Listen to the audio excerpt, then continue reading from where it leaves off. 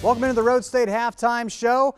I'm Patrick Hamler. We'll get you back out to your game in just a moment, but we'll bring you some Division II state swimming finals action. Jennifer Beck sent us the highlights back from Canton's historic Brannan Natatorium, and that's where we are. It's going to be Salina, you see, in the girls 200 medley relay.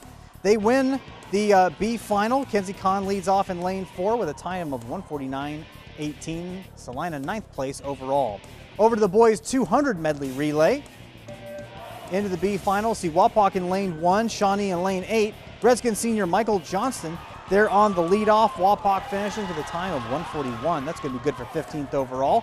Shawnee 142 for 16th place in that one. Girls 50 freestyle. You see Ada's Cleva Katleyama in lane 8.